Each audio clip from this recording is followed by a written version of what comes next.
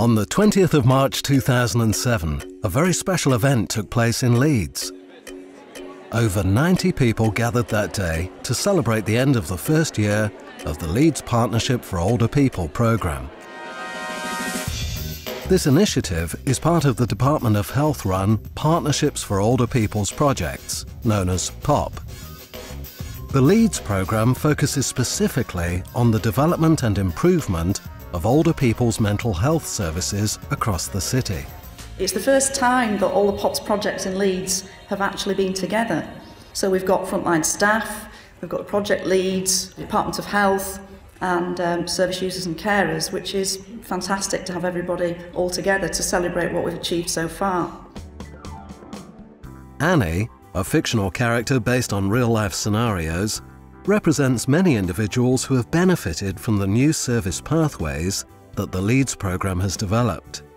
And basically we're providing community-based support for older people with mental health support needs, and we try and keep people connected to the communities rather than channel them towards necessarily the statutory services, and we work to the person's strengths. Perfect.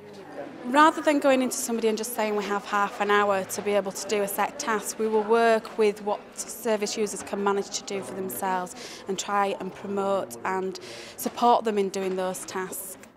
Annie fell whilst at home and was admitted to hospital with a fractured neck of femur. The hospital mental health team were called in to advise. Well, when we go to the wards, we do a comprehensive assessment, mental health assessment of the person that we've been asked to see. We contact families, other agencies that might have been involved before they're admitted to hospital. The hospital mental health team for older people diagnosed Annie with dementia and advised on treatment and management.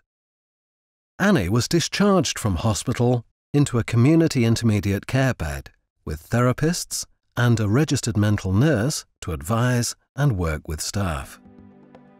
Annie was introduced to an outreach worker based in the attached day centre. I can continue the relationship that I've built up with the client. Annie continues to live at home with support.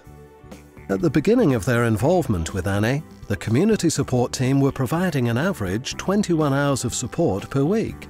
By the end, this had reduced to 7 hours.